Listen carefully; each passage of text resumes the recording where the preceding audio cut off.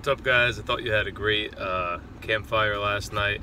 I'd love to get up there and talk to all you guys and be there this morning. Sorry I couldn't be there, but just to recap everything a lot of you guys said, which was very accurate. I can tell you that being 13 years removed from the DelBarton football program, it's nice to come back and see that the same type of ethics, morals, and values and brotherhood and camaraderie is all still there and actively being pursued on a daily basis. Halfway through my 8th grade year, I was told by my parents I had no other option but to go to a private school, and it came down to either St. Joe's in Metuchen, which didn't have football, so that crossed that school out, or DelBarton. And I was a little bit upset. Actually, I was very upset at first, obviously leaving all my friends, the fact that DelBarton didn't have any girls when that was one of my main attractions. I decided DelBarton was the pick. I knew that long term it would have significant benefits. Plus, it had a rich history in football, which is what I really wanted to do in life. So wound up going to DelBarton. Wound up going to the football camp right before freshman season.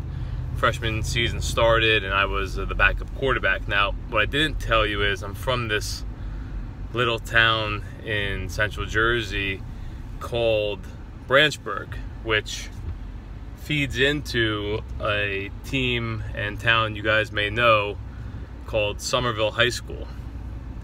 So 2 weeks ago, when Brian Bowers asked me to come help out and teach you guys and everything else, it hits a little bit home for me that you guys are opening up with my hometown team that I always wanted to play for and I always wanted to beat.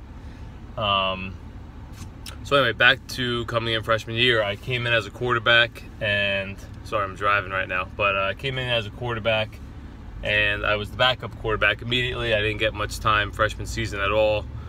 Really didn't see the field that much. Had a couple touchdowns playing backup quarterback when we were blowing kids out. Our freshman team actually only gave up 6 points our entire freshman year, which was unbelievable. And we actually, one of my best friends fumbled the ball inside our own 10-yard line on a kickoff return, and the team wound up scoring. So it wasn't even an offensive touchdown. But anyways, going into my sophomore year, I really wanted to find a way onto the field. I was number 4 or 5 on the depth chart at quarterback. And I'm like, listen, I really want to play, so how am I going to play? And I figured the best way to play or get on the field or get noticed was to move to scout team running back. I'd never played running back before at all. I had no idea what I was getting into, but that's what I did. I wound up getting into scout running back, playing scout receiver, and I tried smoking those guys all day long on defense. I'm sure Coach Beach remembers all that. And freshman year, I probably thought about transferring and giving up and trying to go back to my hometown, which my parents wouldn't let me. But we actually opened up one of our scrimmages at Basking Ridge, and I was playing running back, and it was the first play I got in. It was in the 4th quarter, a couple minutes left in the game, and our guard got beat, and the linebacker dove in and hit my knee and actually tore my meniscus. So obviously I was down on the ground, got carried off the field and whatnot, and that was on a Friday afternoon, and that Monday I had surgery. So, had surgery, recovered. They told me I'd be out probably, 4 to 6 weeks at minimum. And if you know me, which you guys don't yet, I don't really like taking people's, words as the be-all, end-all. So, sophomore JV year, we had, just that week, I decided that I was gonna, put pads on. Obviously, I wasn't gonna be able to play. I was playing quarterback for JV, but, running back and receiver on varsity. My quarterback got hit in the game, got knocked out of the game, and I was the only backup left. So I actually wound up playing in the game a Monday after I had the surgery, which they told me about 4 to 6 weeks. Came in, first pass, threw a touchdown. Went on to throw probably for, I don't know, close to 1,000 yards that season as the backup quarterback. And then I moved to running back once my quarterback came back, and it was just a great experience getting on the field. So, every day in practice, my practice were my games. That's when I went out and really, got better. Played against the starters, played against varsity, played against some hard-hitting bad guys, real bad guys that, really look to take your head off every single time. And, my job was to not only make them better, but make the coaches notice who I am, who I was. So it was really interesting how, how that translated into life, into having to make things happen. But, from my sophomore year, didn't see much time varsity. I played at homecoming, a couple snaps, had a couple rushes, and then, really killed it on JV. And then coming into camp junior year, I was awarded the starting position at wide receiver. So I came in as a quarterback, moved around, quarterback, running back, wide receiver, did what I had to do, and then junior year started there, and senior year. I went on to play football in college at Fordham University. I had originally committed to Delaware as a preferred walk-on. Delaware actually had just won the national championship, and I figured I wanted to play as top ball as I could, so that's why I'd commit to Delaware, and wound up going Fordham last minute. And I was told that I'd have a good shot at playing early on in my career. I wouldn't have to redshirt and whatnot, so I did that. The thing is, after my freshman season, I didn't play at all. Our coach got fired the day after our season ended, and a new coach came in, and that coach, brought all his players in, brought kids in from Florida, California, Texas, and made it known that he wasn't going to give my class a shot.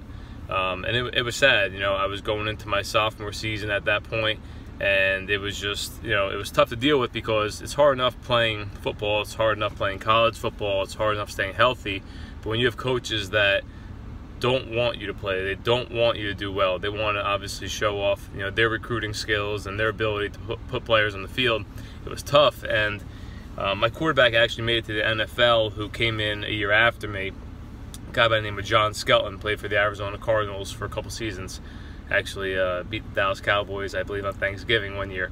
But it was interesting, because going into my sophomore season, I stayed up at school all year, and I wound up getting a season-ending injury. I worked my way on the special teams. I was actually the punt block guy. I was the field goal holder, because they obviously weren't going to play me at receiver, even though I was smoking guys left and right.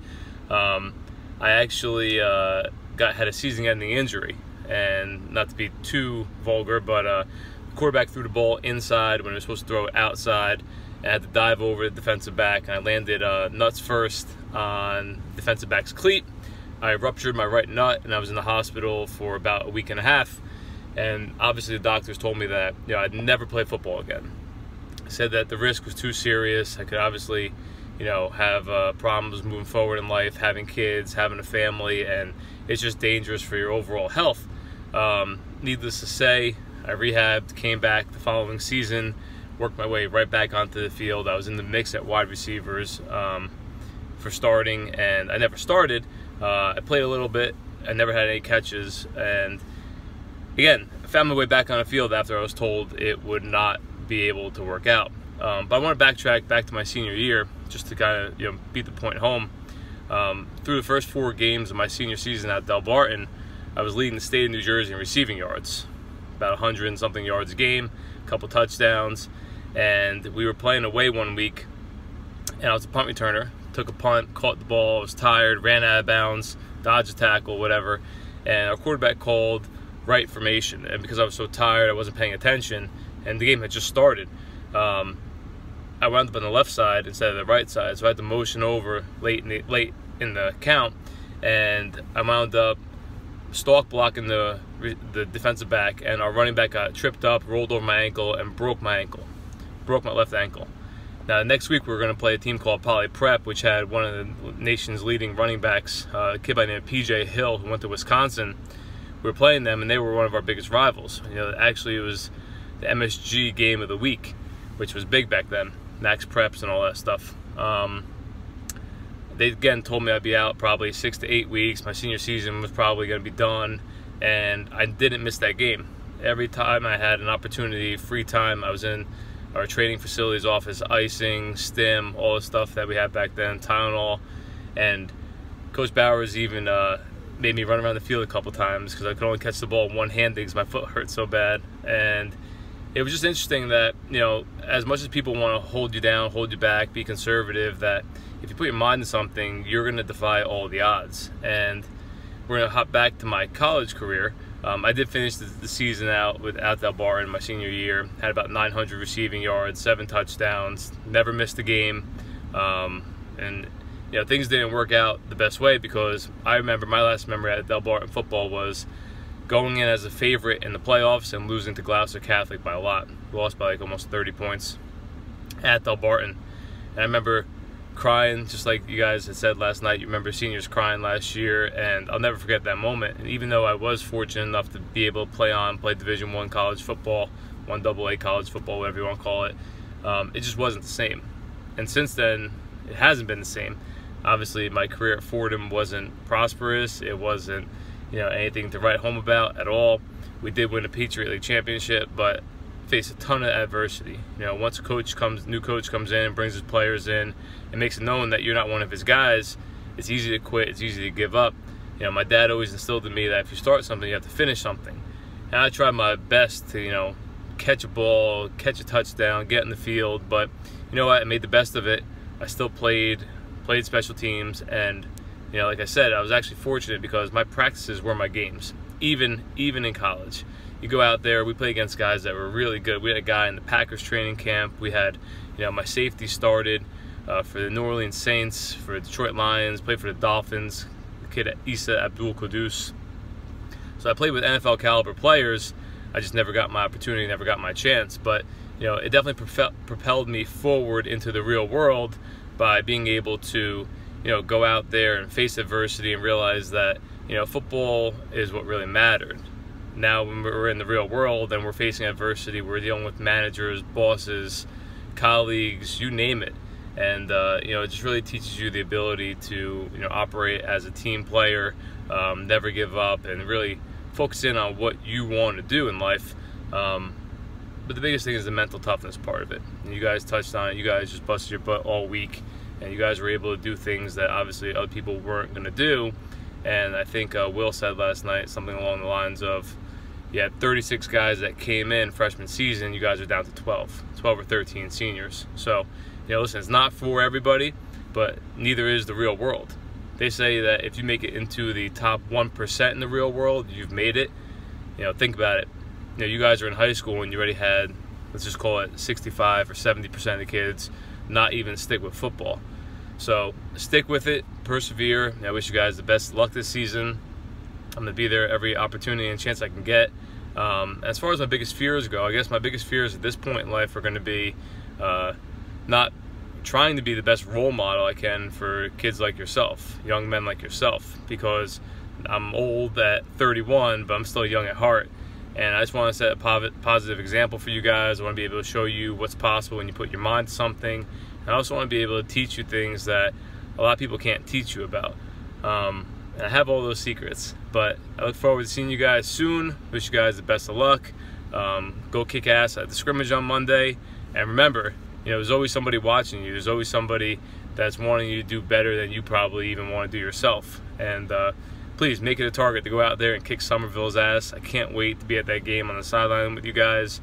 You guys are going to have the opportunity to play a team that I was planning on scoring a lot of touchdowns for, but I never got the opportunity to. But like I said, it's nice seeing you guys. You guys have something special for sure. Coach Bowers, Coach Beach, those two guys were a big impact on my life. And I'm happy to see that they're still there making an impact on yours. So that's it. Let's get in the game and let's score some touchdowns and pitch up some wins.